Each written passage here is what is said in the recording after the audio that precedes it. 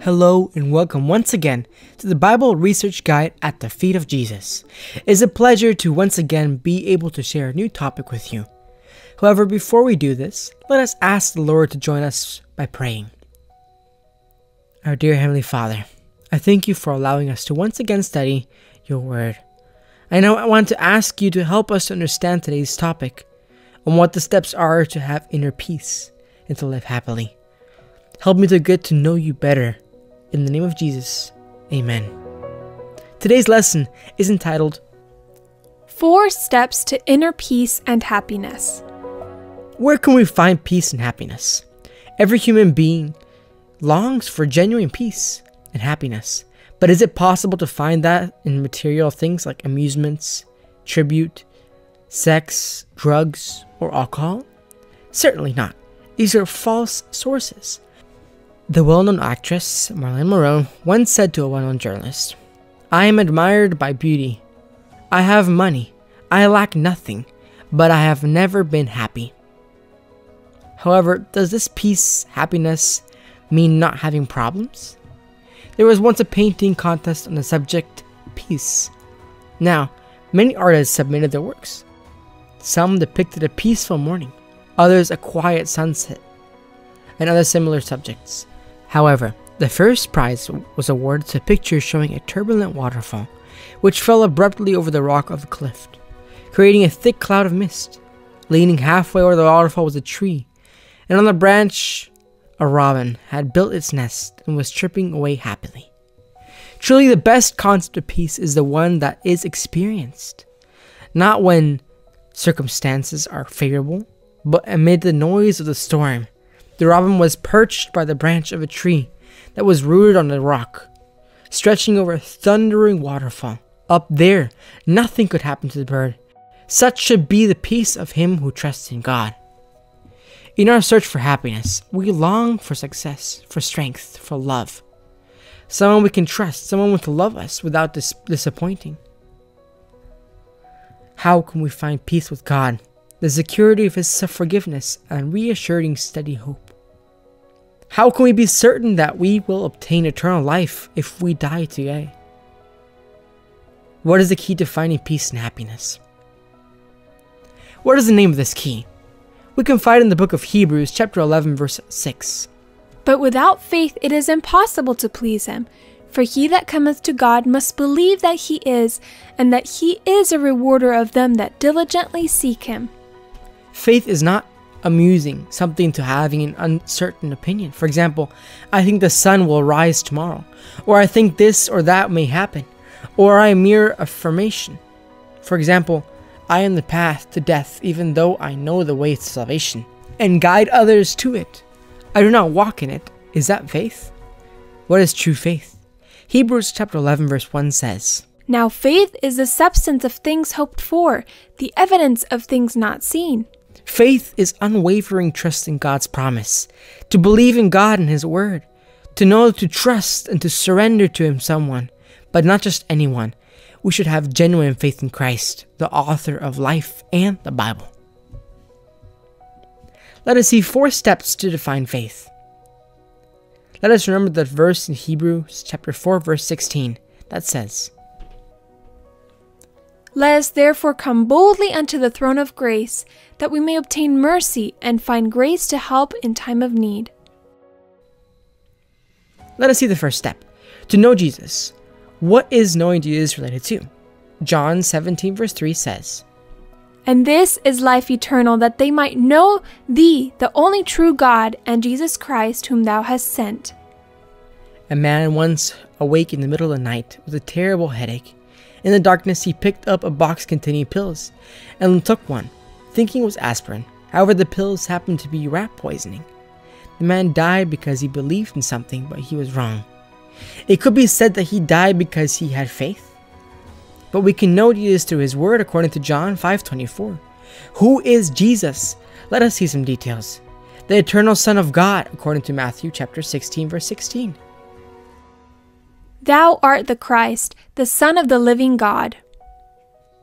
He is also the creator, as it tells us in the book of John, chapter 1, verses 1 to 3 and 14, and Colossians 1, verse 16, which says, All things were made by him.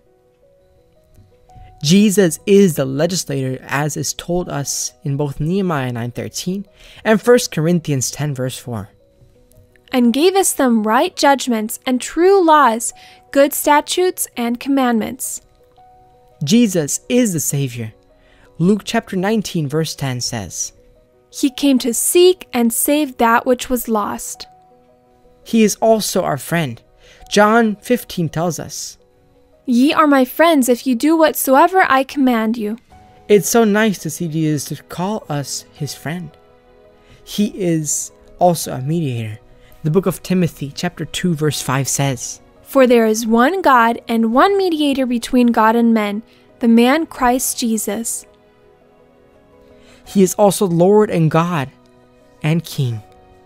Revelation tells us, For he is Lord of lords and King of kings. Jesus is also a judge.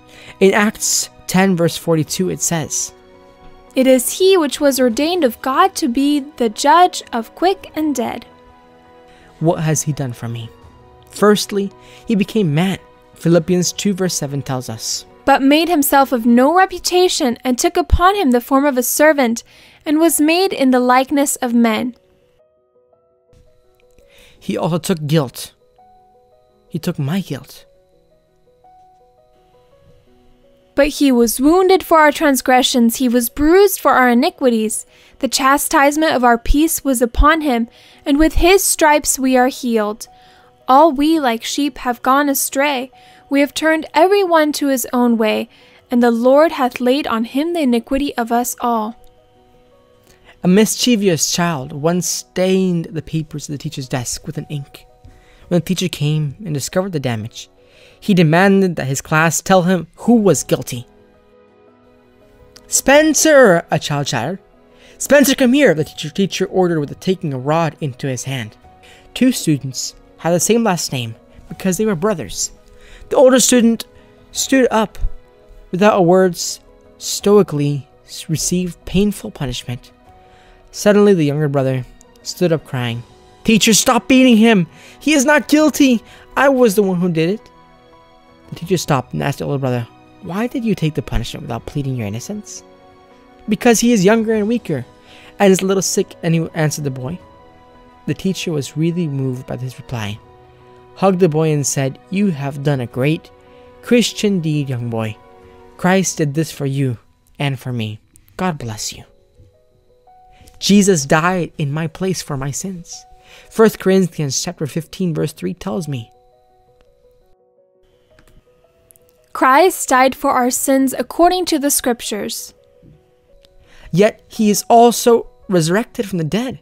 1 Corinthians chapter 15 verse 20 says, But now is Christ risen from the dead, and become the firstfruits of them that slept. He intercedes for me. 1 Timothy 2 verse 5 says, For there is one God and one mediator between God and men, the man Christ Jesus. He promised to come back and take me with him. The verse in John 14 verse 3 tells us, I will come again and receive you unto myself, that where I am, there you may be also. Let's see the second step, which is to trust in Jesus. A ship was once sailing on the high seas in the middle of a violent storm. Fear and anxiety was painted on every passenger's face. Some were crying, others were seasick. Amid all this commotion, a little child calmly played on the stairs of the ship, quite indifferent to what was happening. When a passenger saw him, he approached him and asked how he could be so calm. Aren't you afraid of the storm? No, sir, because my father is the captain, answered the child. When we know Jesus, we learn to trust him.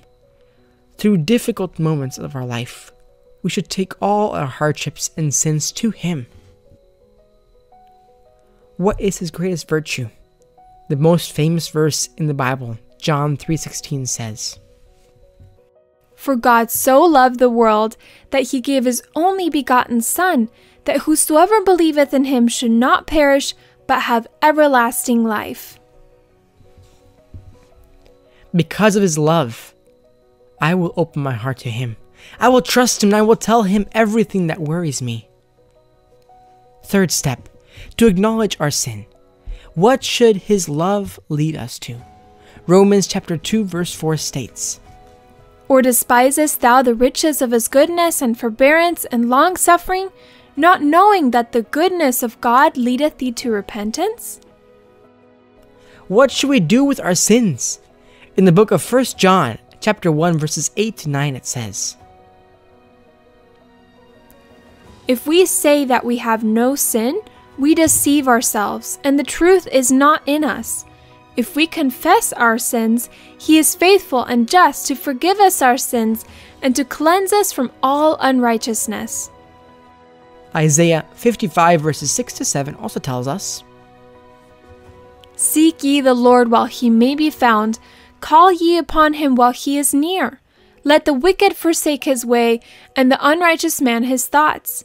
And let him return unto the Lord, and he will have mercy upon him, and to our God, for he will abundantly pardon. We do not need to do a great physical sacrifice, go on a pilgrimage, or take vows to be forgiven.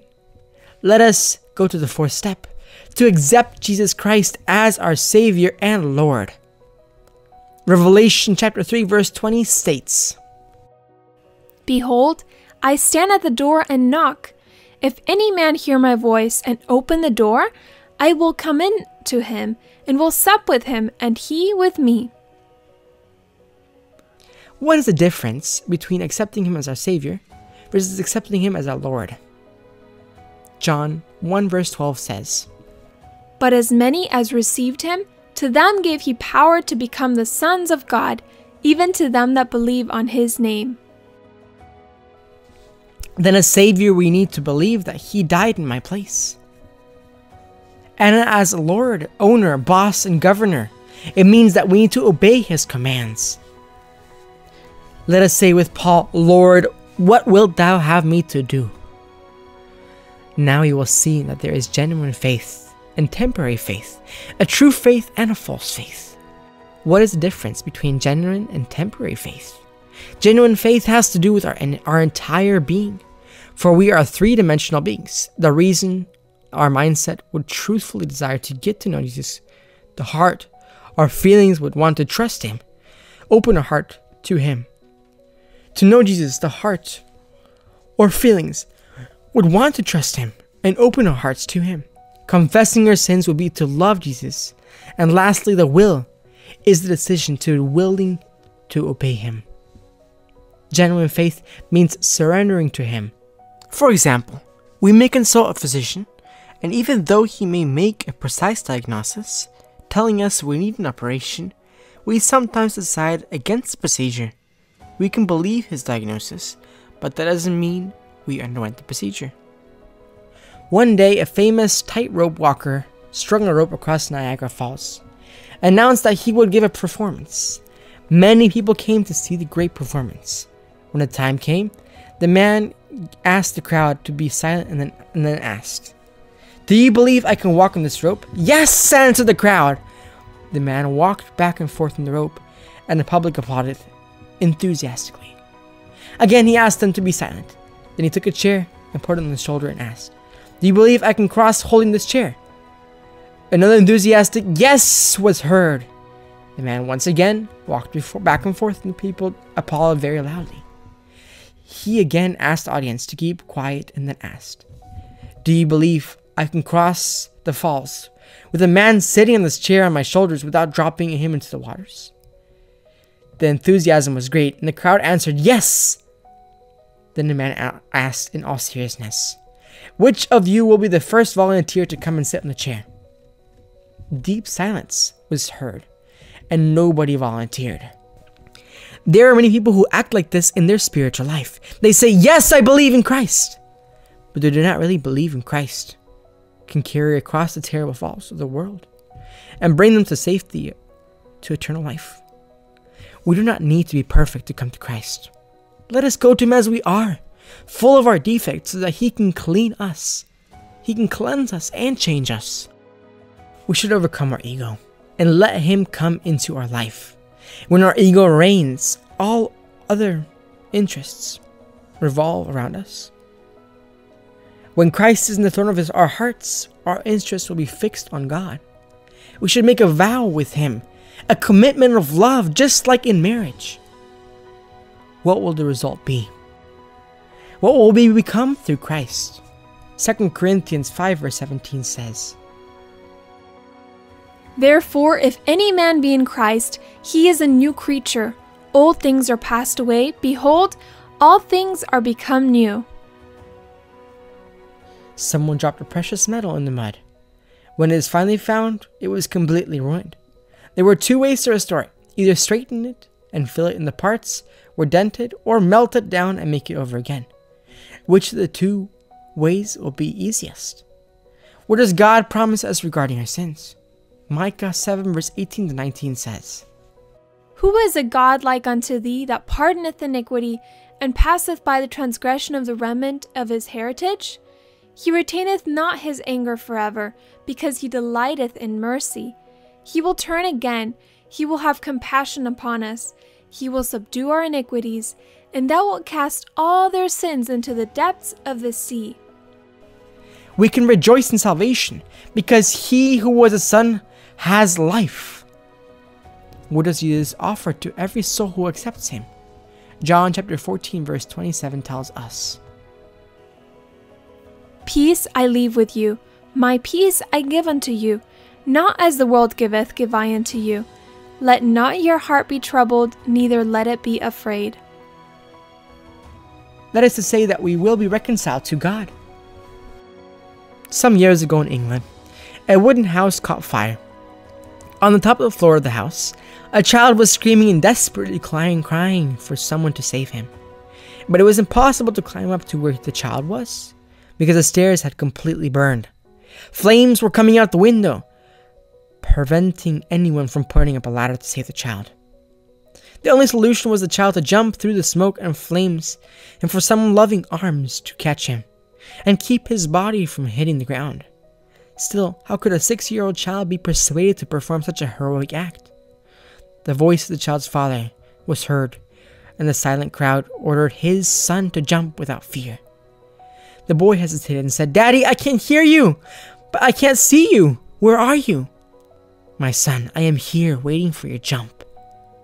"I'm afraid, Daddy." "But if you say so, I will jump. Catch me." Remarkably, the child jumped, and after a few seconds, he was safe and sound in the Father's arms. Similarly, our invisible God, whose wonderful works we can see through creation, is asking us to trust His holy word, to acknowledge the wonderful promises it contains by making their own, and to accept His offer of salvation through Christ Jesus. God wants to make you happy. He wants to forgive your sins and give you salvation. He wants to call you His child today. The question is, will you allow Him? Do you accept Jesus Christ in your life as your Savior and Lord? Now is the time to confess this to God in prayer. Our Father which art in heaven, hallowed be thy name. I thank you for the message that you have allowed me to hear today. I accept you in my heart as the Lord and Savior. Forgive me my sins. Forgive all the errors I have done in my past. Lord, I want to have a new life. I want to always have you in my heart. May you sit on the throne of my heart, and may all my desires and interests be according to your will. Help me make this a reality. In the name of Jesus, amen. The Lord says that where 2 or 3 are gathered in my name, there I am in the midst of them. He is with us now, listening to this prayer. If you've done it with all your heart, then the Lord will also hear the desire, the deep desire of your heart. The desire that by faith, Jesus may dwell in the heart's throne. The next lesson, how to improve our personality. We all want to have an attractive personality, but we realize that we need to change many things in our character. How then can we achieve this? How can we have the certainty of God's acceptance? The certainty of His forgiveness, of a new life of triumph? The secret is knowing the 4 miracles and the 3 joys in the life of believers. Have you heard of them? This is the topic summarizing God's plan for you. It contains the good news that will fill your soul. May God bless you richly. If you still have questions, then don't hesitate to write us at info@biblewell.org. Once again, that's info@biblewell.org.